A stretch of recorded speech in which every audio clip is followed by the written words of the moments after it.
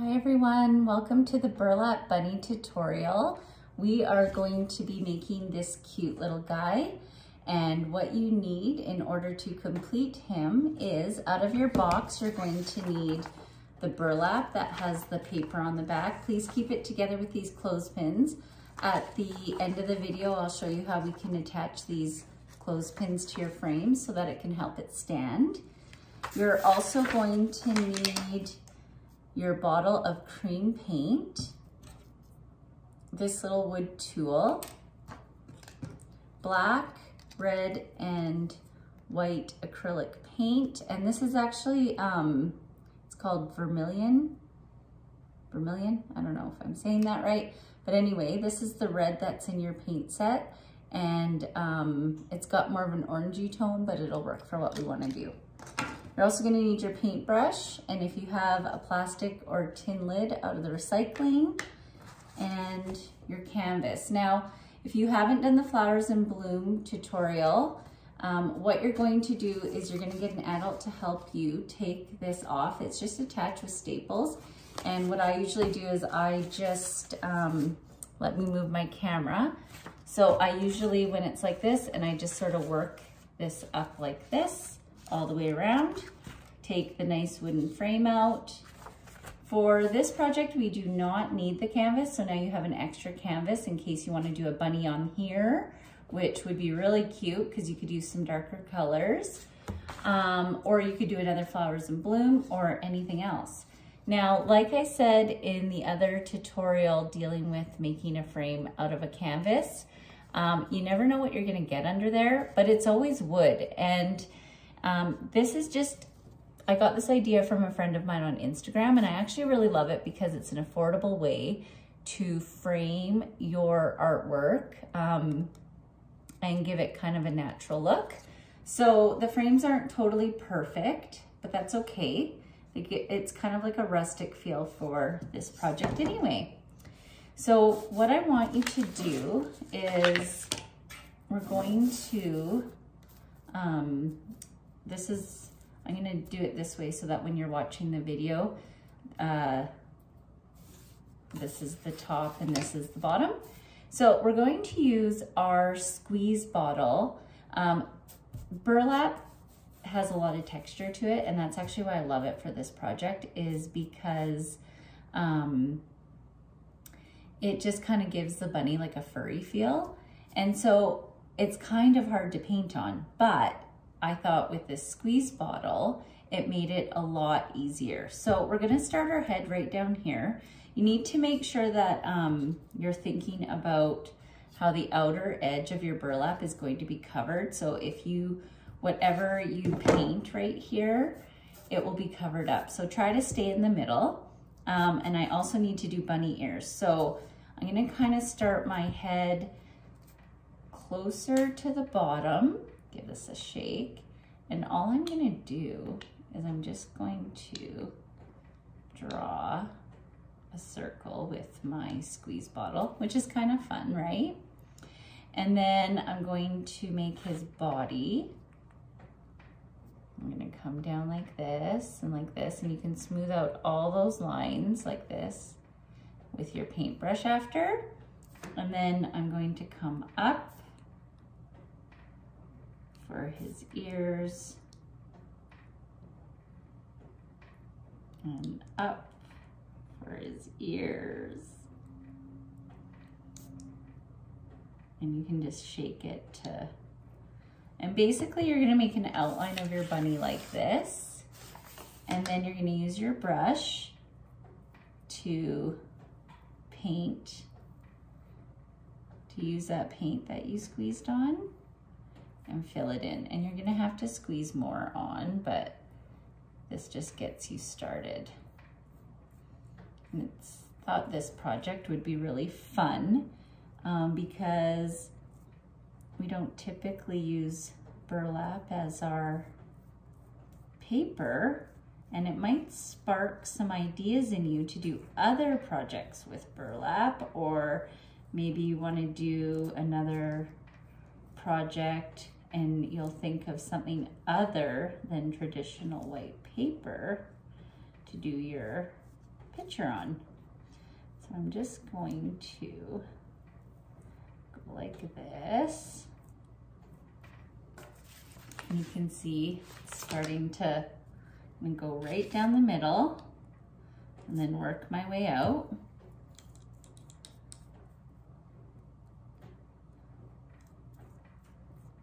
And the nice thing about the burlap is it has that nice brownie tone, which means that it's okay if it's kind of poking through. And I'm just gonna make sure that I have this all covered up. Give it a good shake and give it some more. And if your end gets a little clogged or it's not coming out, these you can cut down a bit more. I'm just gonna try and make this one work, or maybe I do have some scissors here, so I'll show you that. I'm just gonna cut it a bit lower. Now be careful though, because it's probably gonna, yeah, now it comes out quite a bit more. So however low you cut your tip, the lower you cut it, the faster this will come out. There we go. Just gonna cover this up. And I don't even have to go all the way down to the edge, because remember that's gonna be covered up with our frame. So here's my cute little bunny body. You can go as wide or as skinny as you want with that. And I'm going to paint his face in. And every time I do these projects, they come up different. And so that's why I'm always really excited when you send me pictures, because these are just a guide, right? And it's really exciting for me to see how you took this project and turned it into your own. And a lot of times mine turn out a little bit different than the original because I'm doing it upside down. But oh, I just think that's so cute. He's just a cute little guy. Now you can see on this one, I did his body a little bit skinnier, and you can wisp it out. So you can see that burlap a bit more. So what I mean by that is, I'll make him a little wider to show you that, but you've still got white on the sides, but it's not completely solid like that. And that looks really cute on the sides to give it that detail. And you can even do that a little bit over here. Kind of gives the illusion of fur.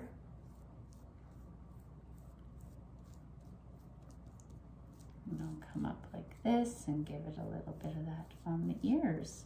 It's almost like giving it a border. Okay, now I want to do a little bit of pink in the ears, and we don't have pink in that paint set. So what I'm gonna do is I'm gonna squeeze some white.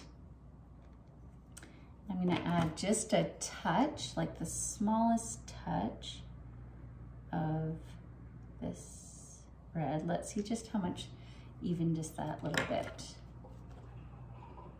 And I've still got cream on my paintbrush, but that's okay. See, even just that teeny tiniest bit. Oh, that's a nice peach, but I need a little bit more because this is gonna take more. So I'm gonna put more of my white there and do another little teeniest touch of red. There we go. And I think one of the funnest things about painting is getting to mix your own colors. And you can see, oh, that looks so cute. Just a very subtle pinky color. And I'm gonna take that and I'm gonna brush it into the middle of these ears and give it like a little blush look.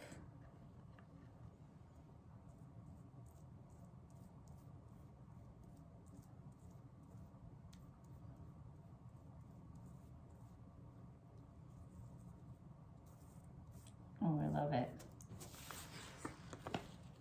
Oh, you gotta see it in person. Now, if you want it a little bit darker, just add more of, oops, that's too much. But this is good to show you too, if you've blobbed it like that, and how you can run that into your white. Okay, so I've got my white. I'm going to take more than I did before because I'm just gonna show you the difference and how much darker you can go.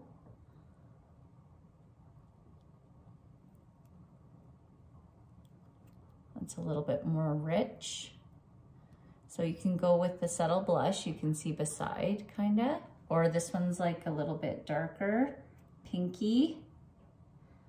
Let's see how that looks on the ears. I'm just gonna brush it up. That's really cute too. A little bit more noticeable. And grab some more. And the reason that we left that piece of paper on the back is because this paint totally soaks through the burlap. And so it will get all over your table.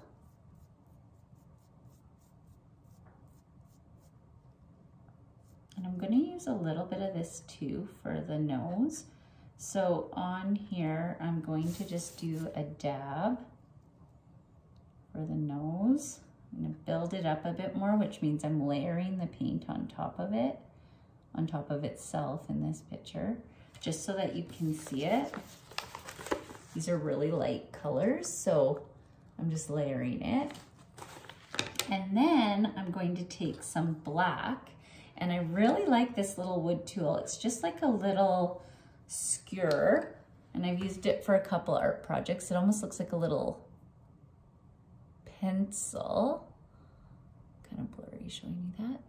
And what I'm gonna do is I'm just gonna dip my pencil, and I'm gonna go underneath my nose, and I'm just gonna do like a little line here and a little line coming this way.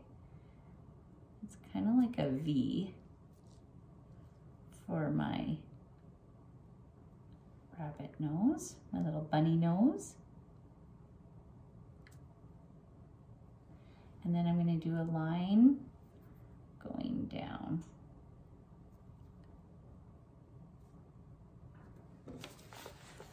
And there's his cute little nose. Now I'm going to use my paintbrush for his eyes. And I realize I don't have my little paint cloth. So when you're painting, it's nice to have a little cloth that you can wipe your hands and your brush off on. Sometimes I have a little glass of hot water to wipe, but this is all really light. The only thing that's pretty dark is the black, so I didn't think to bring it. But anyway, so you're gonna take your brush for the eyes. And for this bunny, I think it just adds a real cute look to have the eyes far apart. And I just dab them on like this. And then I'm gonna do the same thing on this side. And just dab them on. You don't have to worry about them looking exactly the same. But there he is. He is just so sweet, so cute. One thing I'll show you, because I can see one side of his face is a little rounder than the other, and I actually don't mind that. But I'll show you how you can even that out if that bothers you. And this ear is a little bit shorter. So what I can do is I can add a little length just by going like this.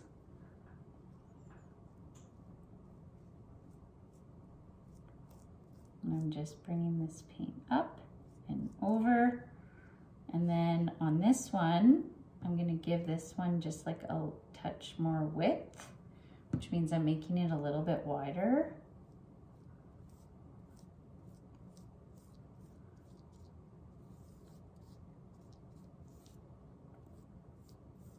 Okay, there we go. And then on here, I'm just gonna add a little bit right up here And I'm just going to make his head come out a little bit more right there.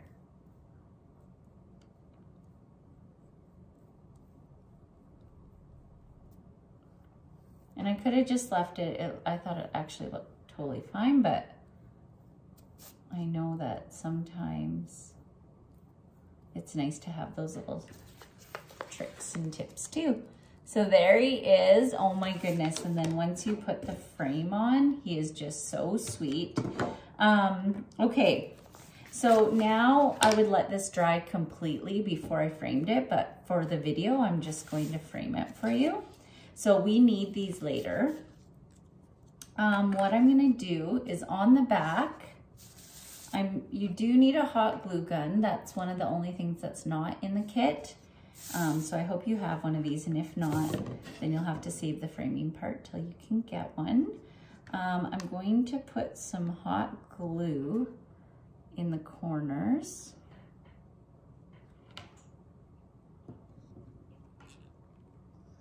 And then I'm going to lift my bunny so you can see there's a little imprint. You can even make something cool with that later. And I'm going to lay my burlap onto the back of my frame, just like this. And this is a part that you might want help with because it is, the guns are hot, right? And I'm just gonna stretch that. Oops, I think it glitched there for a minute. The guns are hot, so you're gonna wanna stretch it out. Oh, that looks so good. Okay, so now I need to glue on my, I need to glue on these. And I actually just need to grab another stick of glue. So hold tight. I'm gonna see how quick I can get this from down. Oh, no, I've got one right here. Oh, phew. Okay, I thought I had everything I need. If you've been following me for a while, you know that this is basically how my videos go because I don't know how to edit them yet. So I just roll and go with it. Okay, so what I'm gonna do before I stick those on, so I have my glue gun, I'm going to attach the burlap to the top now. I've got my corners secure. So now I'm just gonna go like this and run it across the top. And it's hot, you guys, so please be careful. Maybe the parents can do the gluing part. I'm gonna do the same thing along the bottom.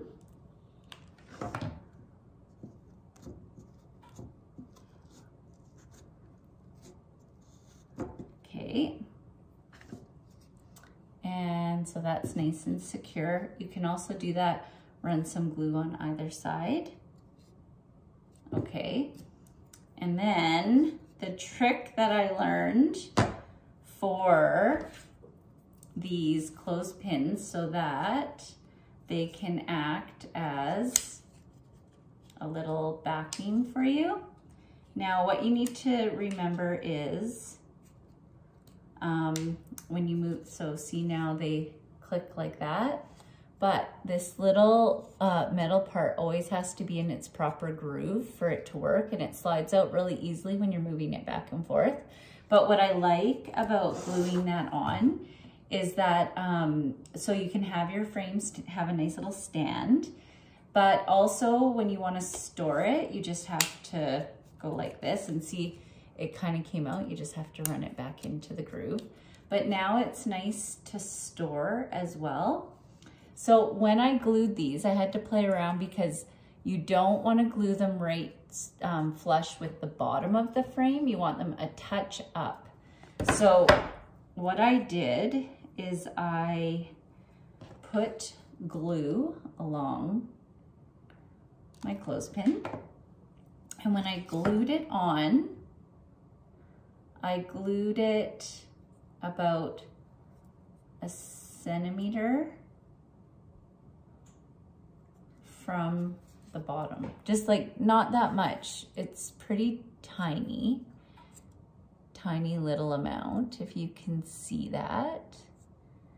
So I glued it like that, and then I just glued the other side the same.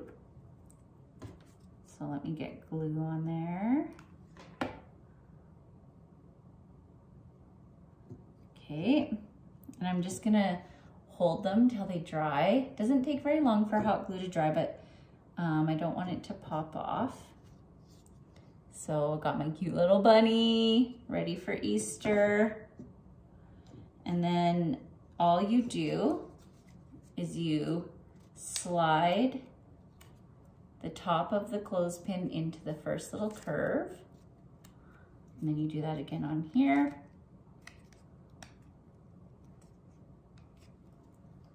And then you've got a little bunny picture that stands up. Oh, it's so cute.